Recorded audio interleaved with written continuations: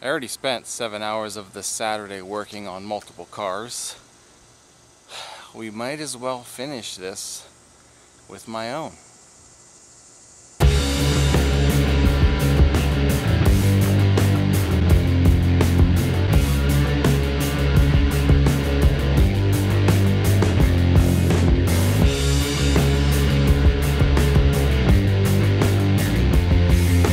So welcome to today's installment of Mike's Vehicle Vlogs. And hey, thank you for watching today. So today we're going to do the first service with my Civic ownership. So it's basically just oil change time. And we're going to look at a couple of other things while we're at it. I'm going to check the status of the filters. Also, look at some other fluids. Everything should still be in pretty good shape, but like I said, the oil is really the main thing for today. So before I get cleaned up from a hard day's work, we're going to go ahead and change the oil in the Civic. So at this time, the Civic isn't really at its 5,000 mile mark, but because of where the mileage is, I'm just going to do it now. That way the next oil changes throughout the rest of this life with me and ownership is going to be pretty easy to remember. So the oil was changed at 51,250 miles, so it's due at 56,250, and we are at 55,782. So like 500 some miles, maybe a little under 500 miles at this point. But then this way, if I change it now, then it won't be due until the 60,000 mile mark. So it's just easier to remember like that in 5,000 intervals, So 55,000, 60,000, 65,000. The oil life monitor still says 50%. So it's probably going off of maybe 7,500 mile range, but we're going to change it now. You can see there it says A2. So the thing with Hondas is there's usually either an A or B service that's listed, and then if something else is due, it's followed by a number. So in this case, the A is standing for oil change and oil filter. The 2 is calling for the engine air filter and the cabin air filter, which those were already replaced. When I bought this car, I did them myself in the shop. And some of these you can't reset individual services like that. So when you go to reset this, it's going to erase anything that's due, even if you didn't do it. So we're not replacing filters, but that's usually what that means. So if you see an A1, that means the 1's going to mean tire rotation. The 2, engine and cabin air filters. 3, I want to say, is transmission fluid. Don't remember offhand. 4 is spark plugs. 5 is coolant, I believe.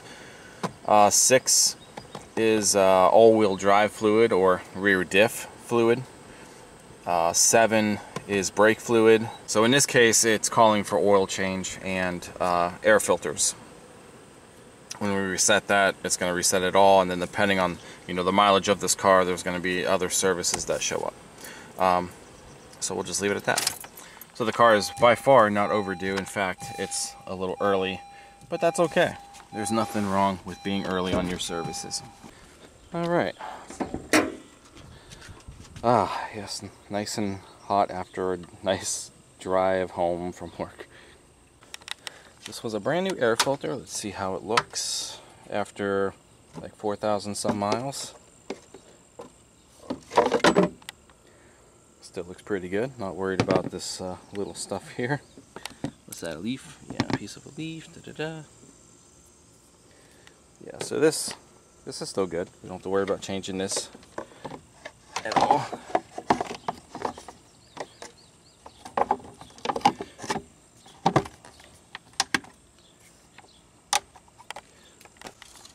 Here's the stuff we're putting in here today. Do not be fooled by the diesel exhaust fluid label. That is 020 bulk oil from the Honda pump. I believe it is full synthetic 020. And I brought some toys home from work that we're going to use with this also, just to make things a little easier and cleaner. So to get to the cabin filter, squeeze both sides of the glove box, bring it down, and there's our access door.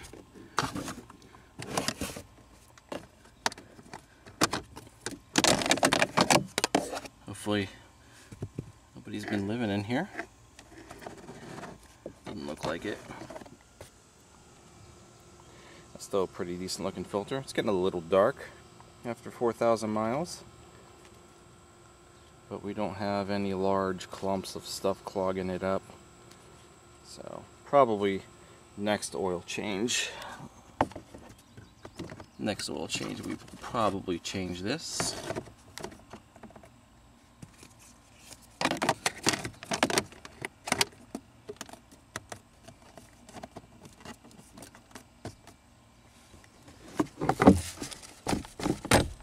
Yeah, that's all there is to that.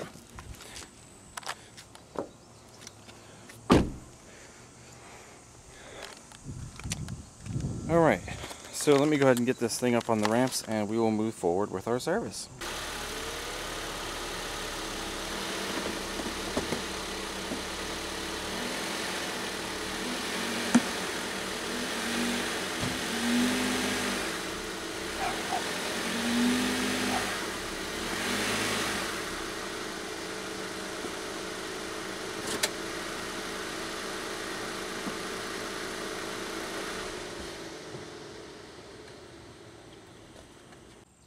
In case you're wondering why, you know, this hole, there's nothing there on the plate frame yet.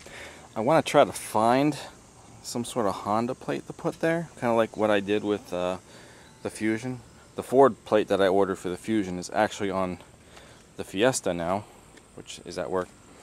So I figured I'd take the dealer plate off for now and just paint it black. So I think that's gonna look kind of cool. I just did one coat, so I'll spray another coat on it. It'll probably look like trash after stuff from the road hits it. Which, by the way, I noticed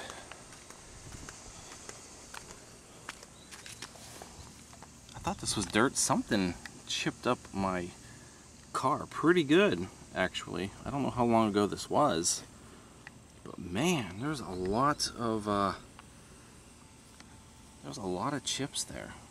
Just on this side. It stops. Not so much on the other side. Now I know this car wasn't in perfect shape when I bought it, but I definitely don't remember seeing all of this. And the touch-up guys would have definitely taken care of this. But I mean, that's a lot. So I'm gonna have to buy the paint pen for this color and actually do it myself and touch it all up. So, but it is what it is for now. Yeah, and there's nothing I can do about it. By the way, if you are using this video as a how-to do an oil change on your Civic of this generation, which is 2016 to 2021, it's a very similar process for all of the engines that are in this car. So this is a 2-liter naturally aspirated 4-cylinder model. If you have a 1.5-liter turbocharged 4-cylinder, and if you have the Type R even, I'm pretty sure, I just did a Type R today actually. I don't remember what the engine displacement was, but either way, across the board, all of these oil changes are pretty similar. You're going to be doing the exact same stuff we're doing on this very Honda today. So the first thing you're going to notice is when you get down on the ground, you're going to notice a shield. Yeah, no surprise, right? Just about every car today has some sort of undershield. This one happens to be almost like an aluminum type deal. So to get this shield off, you're going to need a large Phillips and a large flathead. You're going to need the flathead because there are 6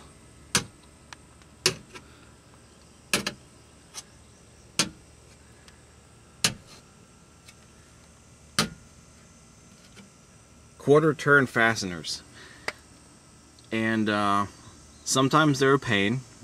They're kind of more difficult to put back in some cases compared to taking them out, especially if your pan is kind of messed up. This one looks like it might have been damaged a little bit, and I can see how it's flexed in a little bit here and a little bit over here. This is going to be a whole lot easier on a lift probably, but nonetheless it's got to come off. So you got those 6 fasteners there, and then you've got 2 Phillips at the front. Then you're going to push it back because it's got little things that slide into it, and when you're putting it on, there's 4 of them. So when you're putting it on, you're bringing it towards you, and when you're taking it off, you're pushing it away from you. Quarter turn, this is what they look like. They're just like little things with wings. You put them in there, you turn them half or a quarter of the way, and that's how they lock and unlock. They're kind of dumb, especially with the older these things get, especially here in like Ohio and any place that you gotta deal with like salt. They start to actually get corrosion around them, and they make it difficult to take out and even more difficult to put back in. So I can't wait to see how easy this is going to be putting this in when I'm done.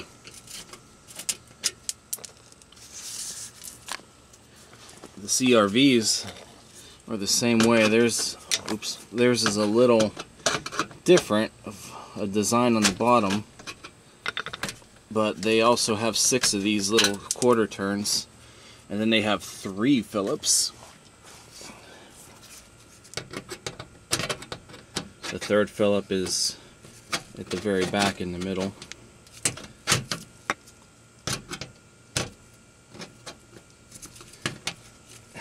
Come on, there we go. I have a much better screwdriver at work for these than what's here at the house.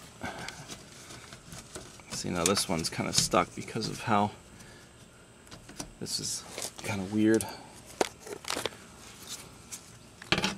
I keep picking up the wrong screwdriver. Okay, last one. Alright, 6 of those. 2 of these. Uh-oh. Yeah, this could be a problem. So I think this particular screw is rusted to the clip, which means I'm probably going to end up tearing this off. Sometimes lubing those screws up before they go back into the home is a benefit. Apparently I didn't know about that when I did this to my own car. When I started at Honda. We're going to end up destroying that screw too, I think. But, you know, to be quite honest, when these come in, they're always missing something. They're either missing a screw, they're missing one of those quarter turns, sometimes they're missing a lot more, and the thing is barely hanging on. So if I have to go without one of these fasteners, so be it. Alright, and this is what I had to do. Yeah, it's alright. I can order that piece if I really wanted to. I think this piece is separate from the rest of the undershield, but yeah, so it's locked in there pretty good. See, it rusts.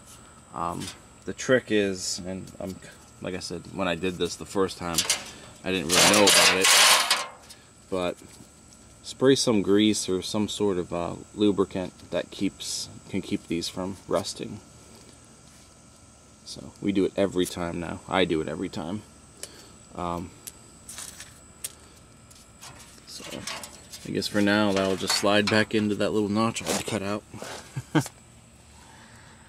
Alright, so here we are underneath the 2-liter. Oil filter is right here at an angle. If you have the 1.5, it is in a similar spot up here at the front. Same thing with the Type R engine. They're all pretty much in this vicinity. And the oil plug is going to be here.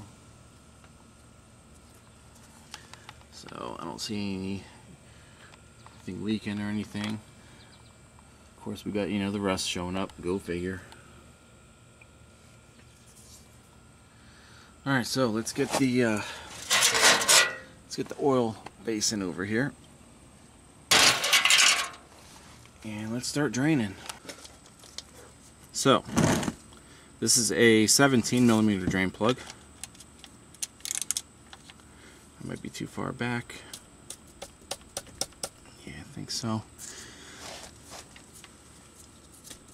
There we go.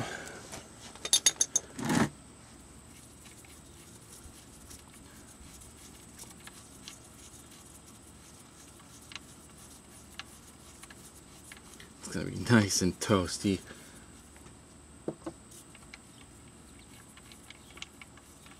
Here we go.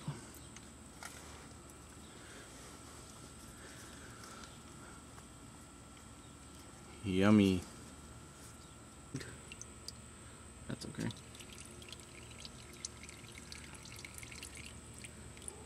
So, very important thing here. We've never really discussed this on the vlog channel because we never really had a vehicle that pertains to this sort of information. Make sure you get a new crush ring or crush washer or sealer washer, whatever you want to call it. Just about every car that I've had on this channel usually has a drain plug that has an integrated rubber washer, but Hondas do not, and there's actually a lot of other manufacturers out there that do not include a drain plug with an integrated washer. Toyota, Mazda, there's quite a bit. Honda's obviously one of them. So for one, make sure you get the original ring off, because if you don't and you put another one on there, it's almost like a double gasket type situation. This one came off just fine. So we do have a new washer to put on this before we seal up our drain pan or our oil pan. But yeah, make sure it comes off. Make sure to always replace it if you can. It's very important. You don't really want to use the same crush washer more than once. Alright, so I have my new crush ring here integrated with my new Honda filter.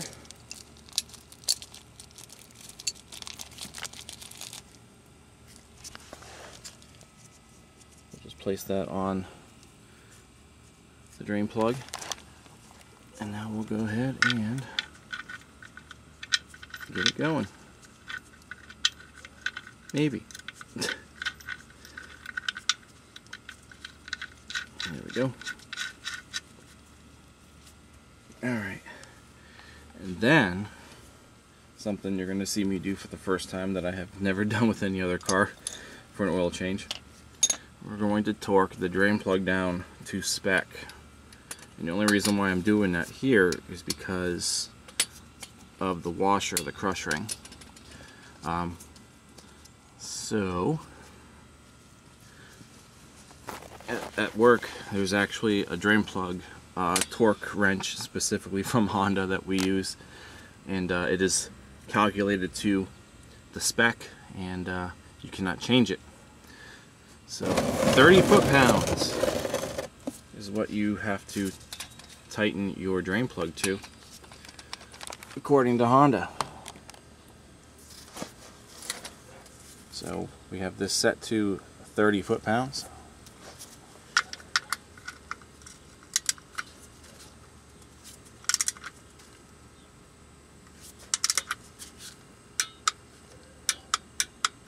There we go, 30 foot-pounds. Alright.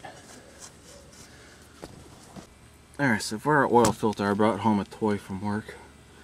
My little jaw. The oil filter's kind of at an angle, so this is the best thing that I have to use. You could probably use a strap wrench. You try to use some pliers, but it gets kind of tight up here against the engine block. But either way, you'll find a way to get it out.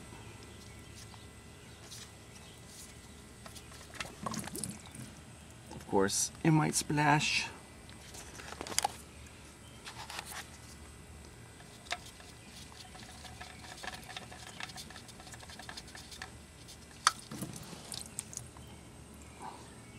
Of course, I got a hole in my glove. It's like, what's the point of wearing gloves? Alright, so our filter's off. Alright, so with these filters, and technically any filter that you have that's wrapped in plastic like this, never try to open it by pushing and poking a hole through the center. That's a big no-no. You don't want to do that, because if a piece of plastic breaks off in there, it could either clog up the filter, or that piece of plastic's going to end up floating into some place into the engine that it shouldn't be. I actually watched a video from Honda when I got hired about this, and there's video evidence of plastic clogging up oil ports and stuff in engine heads because people were opening them by trying to poke a hole in the center. Never do that. Always try to tear it from the top. Like I said, that goes for any filter that's in plastic. It doesn't have to be Honda. Some aftermarket brands you buy might come in plastic. Never do that. And also, on these particular Honda designed filters, make sure that you lubricate the seal with some clean oil. I got some there. The way that they're designed is they kind of they're kind of grooved into the filter. They're not flat. And you don't want it to pop out of the groove when you're tightening it up. So that's kind of important also. So we'll put our filter on.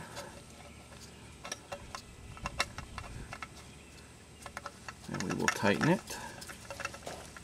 And these filters will get tight. Oh, my hand is all oily. This is not going to go good. So it'll go, and then it stops.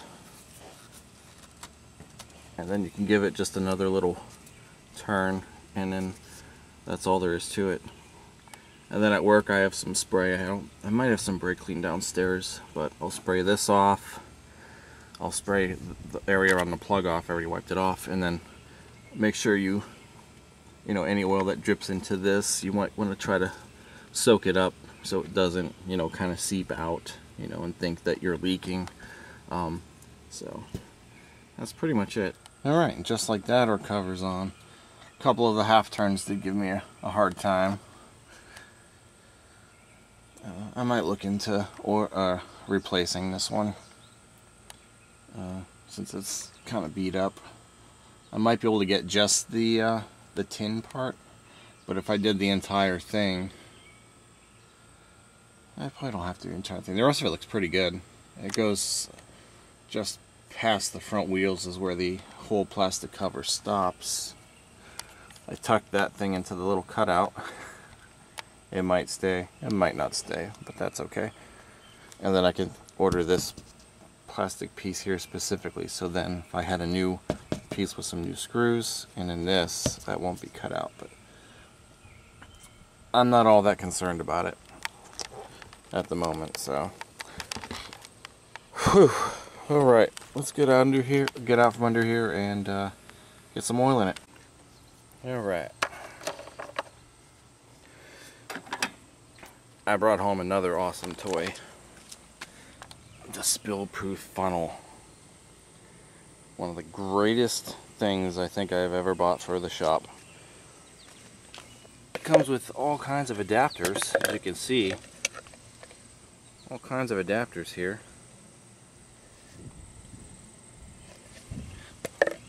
The green one is for Honda and Nissan. They share the same oil cap design, so I love this thing. Just tighten it on there. then you stick this guy on top of it. Great. I love it. Alright, so this engine takes 4.4 quarts of 020.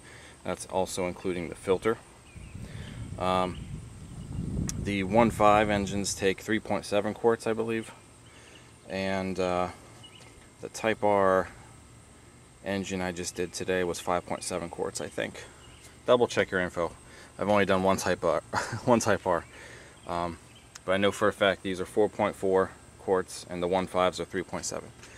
I don't really have anything to measure what I pumped out today. That is 5 quarts there. I bought 5 in case we needed it. So we'll just dump it in until there's, you know, not a whole decent amount. There's a decent amount left in there, and then we'll we gotta get off the ramps anyway to check it on level ground. But then we'll check it and we'll top it off as needed.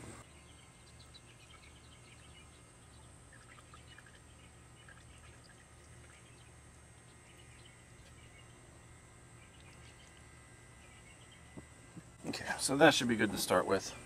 We'll go ahead and fire it up.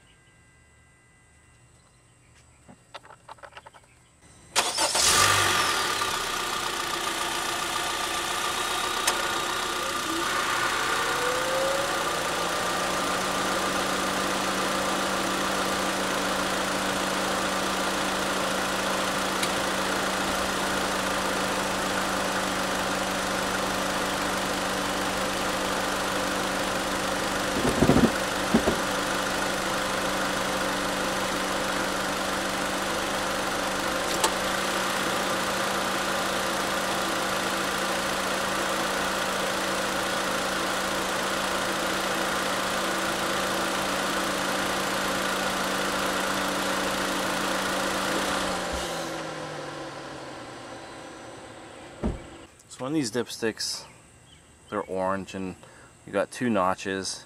The top notch obviously means full, so bottom notch is low, so the safe zone is obviously between the 2 of those. Sometimes they're hard to see, especially if you have extremely clean oil.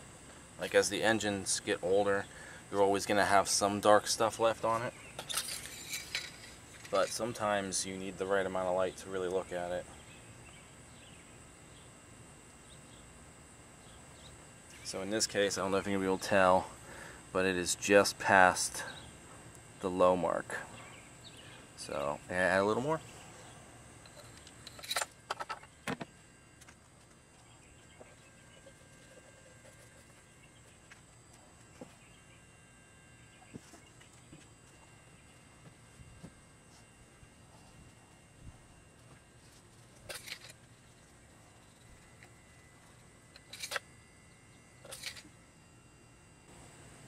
Okay, so now I'm at about the halfway point, so just a little smidge more.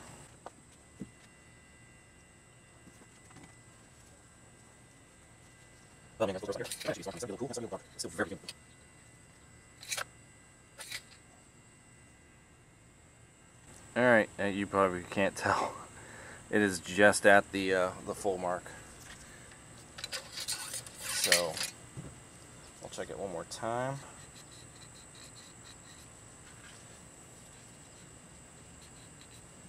But that should be it.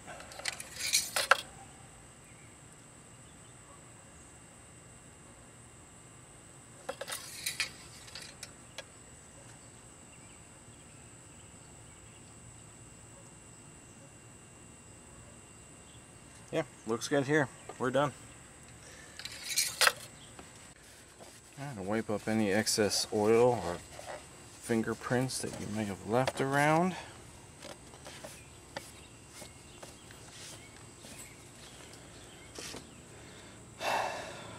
Alright, and we're finished under here.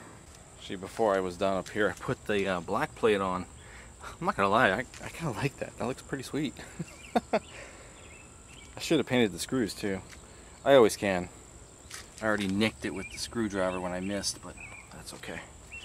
It's not like the whole front of the car is not nicked up mysteriously. So, oh, I like that. I might just leave it like that for a while. That's pretty cool looking. Okay, so you've come to the end of your oil change journey, and now you must reset your maintenance minder. So we'll get this going here. So to get to the maintenance minder on this specific cluster, you're gonna hit the trip button, you know, so you just hit it and hit it and hit it and hit it, and there it is. Then what you're gonna do is you're gonna press and hold.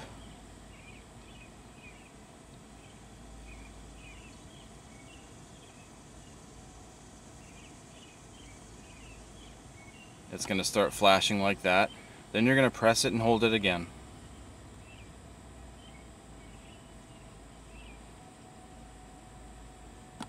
And there we go. So as you can see, it changed to service B. Service B is kind of, you know, oil change, oil filter, and then various checks, you know, inspection of other parts of the car. So that's that. If you have the cluster that's all digital, where it's the screen in the center, you'll probably need to use the buttons that are here that I don't have to go through the menu, and then you'll select that through there. Or if you have the touch screen, the big touch screen, you'll have to go to settings, and then there's a thing in there that says vehicle, then you scroll all the way to the bottom and it says maintenance reset, and on those you can actually reset each individual service as needed. So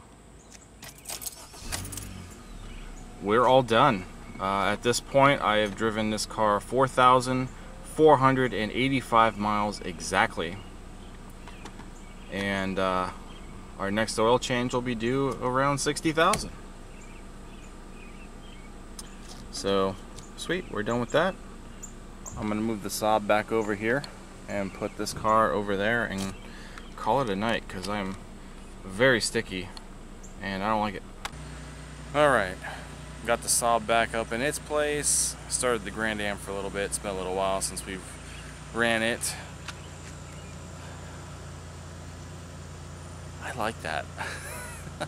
It's just black spray paint. I think it looks pretty cool. Anyway, that is going to be our first service with our ownership of the 2017 Honda Civic LX. That's all there is to it. Nothing else to say. If you enjoyed this video, if it helped you in any way with your Civic of this generation, give it a thumbs up, comment, subscribe. I will see you guys next time. Thank you so much for watching, and take care.